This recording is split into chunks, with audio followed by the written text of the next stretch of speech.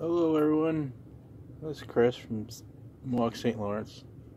Starting out with an update here on the Mohawk St. Lawrence. This is a new module I built for the layout.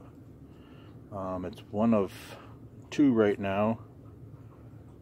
The little fueling station for the yard switcher. And I'm working on putting backdrops up, finding ones that I like for the actual layout.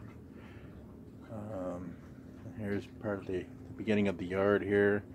I put up a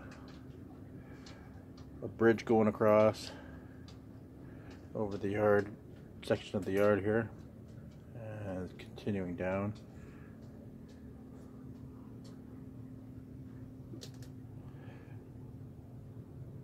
And here's another new section of the yard that actually I made it a little bit longer, and changed out a couple things on here. This track here is a new track into the yard.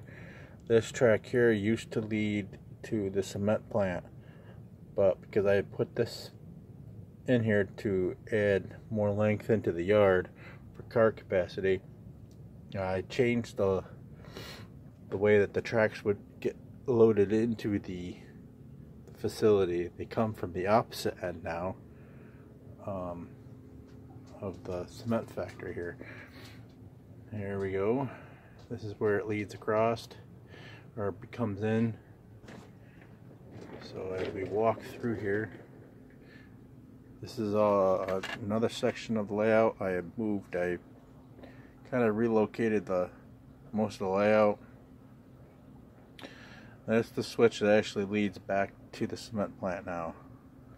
And then as we go across here, these are two modules that I was working on and had connected to the layout before this. I never really did anything with them, but here we go. And I've got to build a couple more tables after this to go on the end down here, up in here. There'll be another little section where these tracks will curve around and come down and connect in, and also there'll be another industry up in here in the top.